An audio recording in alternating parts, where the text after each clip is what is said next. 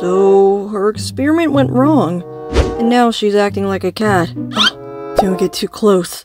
She isn't letting anyone near her. I see. Well, we still have to look at her if we want to find a cure for the reaction. Yeah, but be careful, because I can tell you her nails are pretty sharp. My arm. Damn. She doesn't seem hostile towards me. Stairs. So I presume this is the result of testing a potion. Yes, I think she made a wrong mix and the whole thing exploded in her face. I see. We should call Lisa. She might find a... You okay, sir? 1 second. Albedo! Timaeus told me that Sucrose was in trouble! What is it?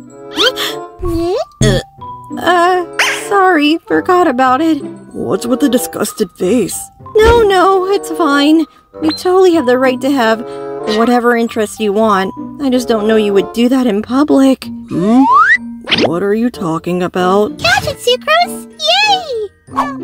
So cute! Huh? Aw, you like my fluffy cape, don't you? Captain Kaya, don't you have anything better to do?